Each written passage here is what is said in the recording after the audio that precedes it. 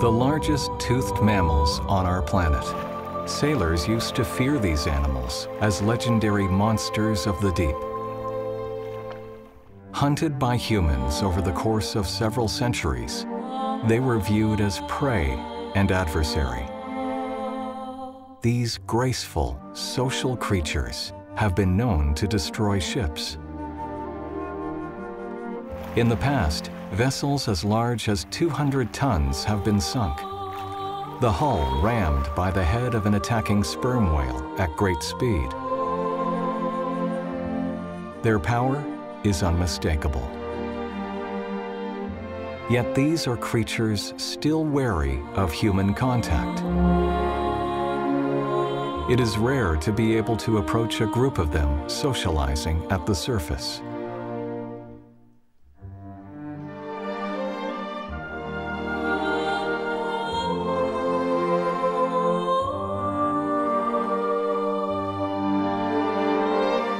Watching them at play, it may be hard to recall exactly what it was that we once feared.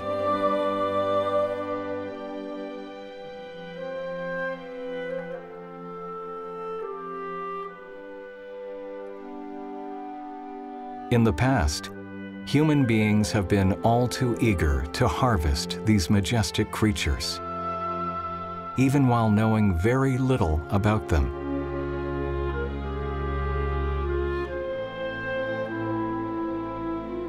We know little more today.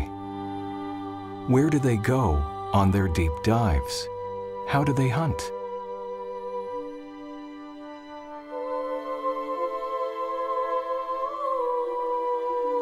What do they experience down there in the darkest depths?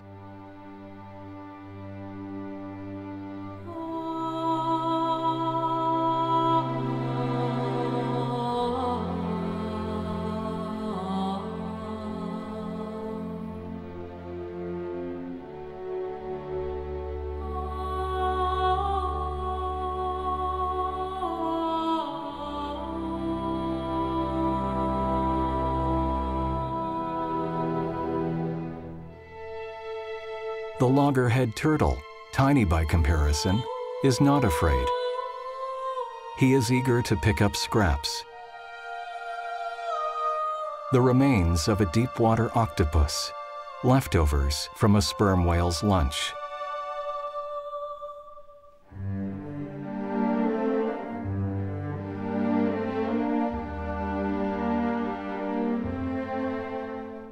These are creatures worthy of our curiosity, our respect, and our protection.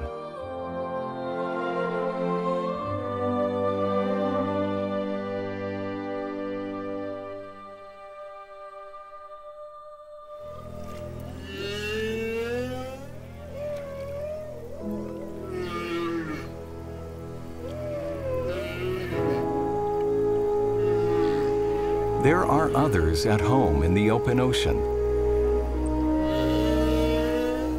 Other whales who filled the seas with their haunting songs.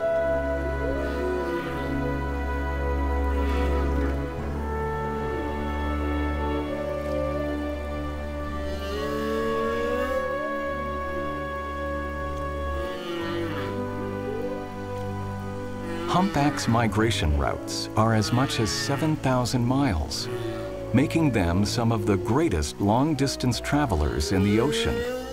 The humpback whale is a global traveler, riding the currents on its annual migration from feeding grounds to breeding grounds.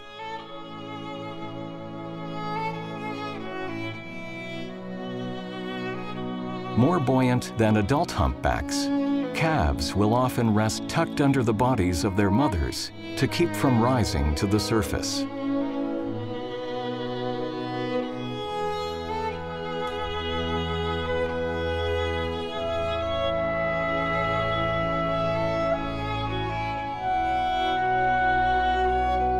The calf must surface to breathe more often than the adult.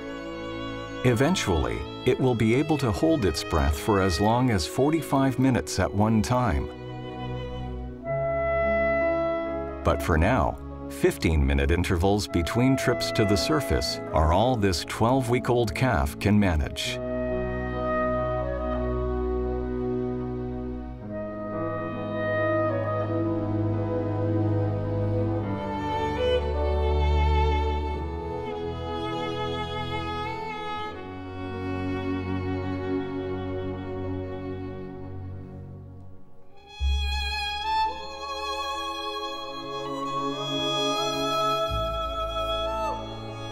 The bond between mother and calf is strong, and they will stay together for the first year of the calf's life.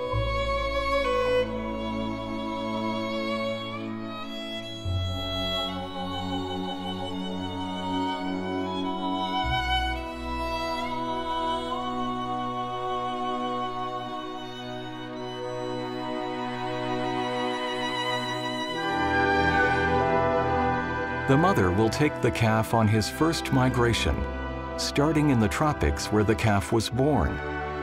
The calf will journey thousands of miles with his mother and the members of his extended family to reach the cold, rich waters near the poles.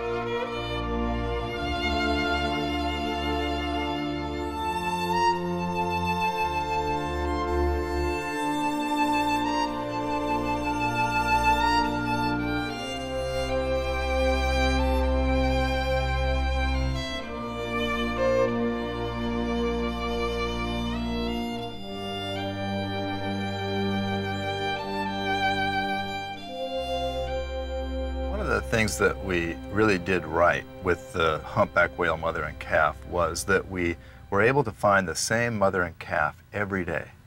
So we were able to gain confidence in each other, and by the end of the trip, I'll never forget sitting right underneath the mother's tail. I mean, she could have just gone like that, but there was this mother, huge thing right above me, and the baby just comes in. That was the kind of rapport that we were able to develop with these whales over the period of time. I looked at my logbook the other day, and 12 out of 14 days on that trip we spent with this mother and calf. We've got that